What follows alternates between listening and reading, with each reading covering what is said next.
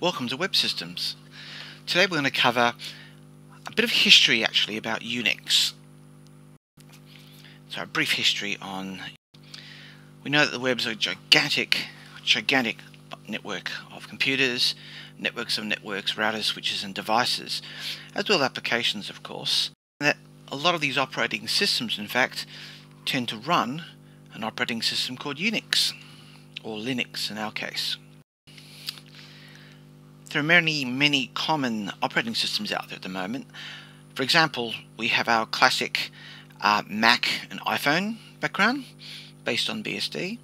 We have Linux like Red Hat, Solaris like that rerun system. We have Windows 7 and Windows 10 and Windows 2008 and so on. We even have operating systems that run on things like Nokia's, and I've mentioned quite a few. So let's look at Linux and UNIX. UNIX has been around for ages. Let's have a quick look at UNIX. UNIX has been used continually since 1969, probably before your parents were born. It's used on most of the computers running the internet. For example, on web servers, domain name servers, probably not as much as mail servers. A lot of online mail servers now, for example Google, Microsoft, Outlook Web Access. Web hosting is very popular as well. And you'll find that most people say, yeah, this is great. We run servers. This is the server-side stuff. It's not good for ordinary users. Well, that's actually very wrong, because Mac has been based on UNIX for a long time. The user interface is fancy, but the underlying system is UNIX, the system called Darwin. It's based on a system called Darwin. And it's also the basis of Android phones and netbooks, like Chromebooks, your router. So you've used it a lot, but you don't necessarily know that you've used it. So it's one of these interesting things about operating systems. They're behind the covers. There's many versions of UNIX. For example, the original version came from AT&T, and I'll show you a chart in a moment, and branched off into many different ways. So notice one thing. I've actually mixed UNIX and Unix-like.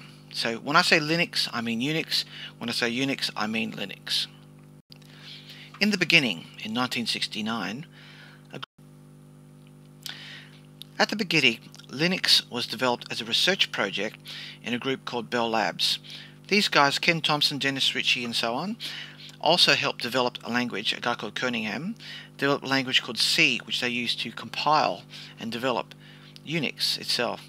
Because it's a research project, they let a group at Berkeley, which is the University of California, Berkeley, take some of their source code and develop a separate research version of UNIX. A few years later, Microsoft, of all people, got involved, and they actually developed a version of UNIX for basically x86 operating systems. A bit later, since Bell saw that there was a lot of interest in UNIX, they commercialized it. And they sold their commercial arm to a group called UNIX, or SCO, S-C-O, which apparently is partly owned by Novell now. These other versions you saw became Solaris, so a company called Sun took a copy of AT&T's UNIX and made it their own. This is on rerun at the moment, so that's the current system we use to access remotely. A few other systems we use as well, like HP UX and AIX, IBM and HP's versions of Unix. And what happened next is that there's a guy called Richard Stallman who believed in open source. So he developed a version of Unix completely separate from that research Unix done at Bell Labs. That's why we have dotted lines here. He made it separately. A bit later, a guy called Andy Tenenbaum developed a version of Unix called Minix, which literally fitted on one floppy disk, if you know what a floppy disk is, 720K basically. He fitted an entire operating system on one of these little disks, and he used it for teaching operating systems. What happened then? Linus Torvalds got a copy of both and developed his own operating system called Linux as a play project, which became the Linux we all love and know today. Be aware that there's many other versions of Linux around. or UNIX I should say, FreeBSD and OpenBSD, based on the original development. It's very popular with security researchers, and Steve Jobs, when he was kicked out of Apple in the 90s, developed a company called NextStep, which developed the user interfaces we see with OS X, and that became Apple OS X when he rejoined Apple. So this is Steve Jobs' revenge. He formed the new operating system OS X, which really stood for Operating System 10, the old version of OS 9, and he open sourced it as well.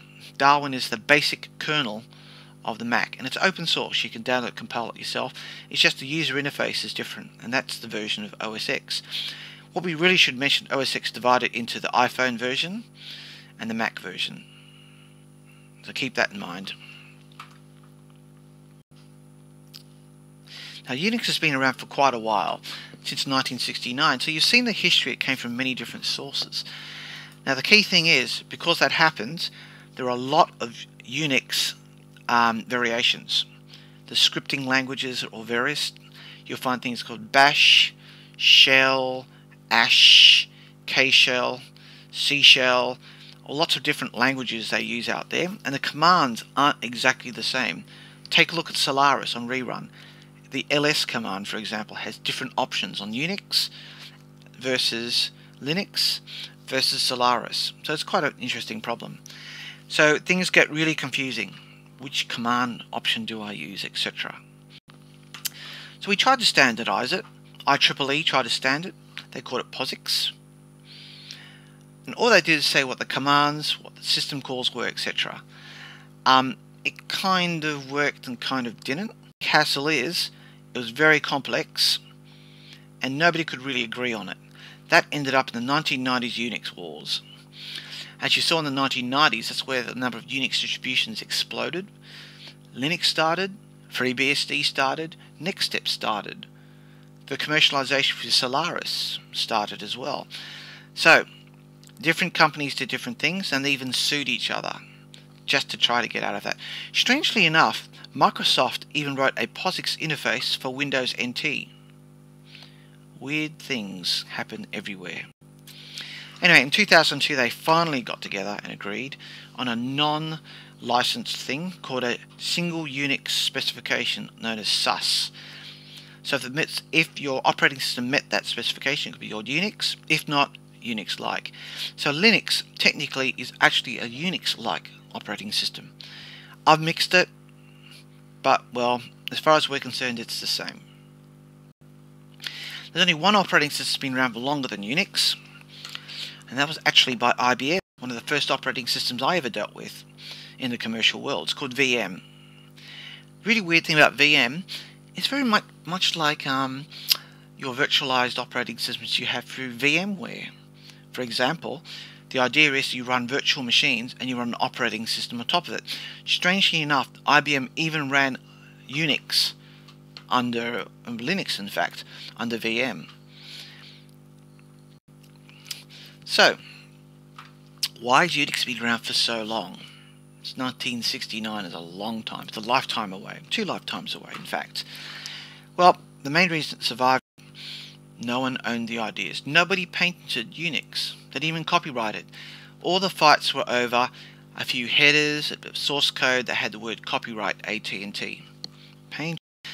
It's really a set of ideas. That's why it could be rewritten. The concepts are there. Anyone can redevelop their own version of Unix if they wish. So the thing is, all the law court cases were just over a few lines of code in a bit of software that had the word copyright Solaris or copyright AT&T or something like that. Very blurred at the moment. It's also really simple. It's very simple concepts, and you wouldn't really believe how simple the concepts could be.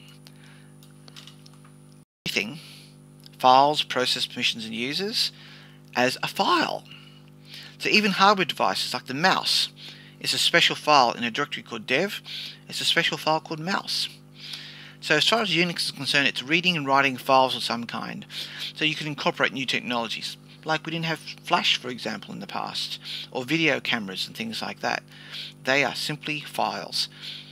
The other big benefit is Unix is very portable because C, It's not tied to any particular CPU, so we don't need to worry about it. We can actually recompile for x86. We can recompile for other things, like for example ARM, which is used by the processor in iPhones, for example. So it's the same technology. Anything new that comes, we can redevelop it. No problems. Just recompile it. It's mostly free, not always, but mostly. There's been free versions since 1994, Linux and FreeBSD. The good thing is we were developed to run on cheap PCs, Intel based. They start off as the Pentium computers, all the way up to the latest Core systems. All works fine. So you can dump Windows and install your own version of Linux if you wish. It's very efficient. Now, the really good thing about efficiency is it's small and simple, with fast and stable. For example, Linux Gym. That system's been running for probably about 2 or 3 years without booting at all. A lot of core system routers, for example, haven't been booted at all since they first started up, literally for decades in some cases. So it's really, really stable. It's actually designed for security from the ground up. You have owners, you have security permissions, so it's quite hard to make viruses for Unix. Becoming possible now, people find flaws in the system, but from the ground up it's always been more stable than Windows. It's also a set of tools approach. We make things small and build up. So very simple commands, we add commands together and we get more complex commands. You can pipe output from one command to another to make a complex tools. You can use IO redirection, the less than, pipe symbol, the greater than. You can make your own commands by scripting. You'll do that in Linux Gym Chapter 6 and 7. So at UTS we use 2 versions of Unix, my apologies. Solaris, written by a company called Sun, now owned by a company called Oracle. And we run a commercial version of Linux called Red Hat Enterprise Linux. You can run that, it's available as open source called CentOS. Just be aware there's different things you can do, but we use a commercial one because we like to have it all supported on our hardware. Linux Gym, by the way, is based on Debian. It's actually running Debian 4, an ancient version of Debian, but still it's based on an old distro. So, interesting introduction. If you can have some time to try this exercise, log on to rerun, use SSH. Notice this user ID is your alphabetic, for e.g. mine is CHW. Don't log on with your numeric user ID. Don't do that. And try a few things like, again, I mentioned the word ls. Try to look at the root directory. Very different structure from Linux. But the thing is, you'll understand the concepts at the high level. That makes it so easy to use. I hope you enjoyed this short history of Unix. We'll go on to other topics shortly.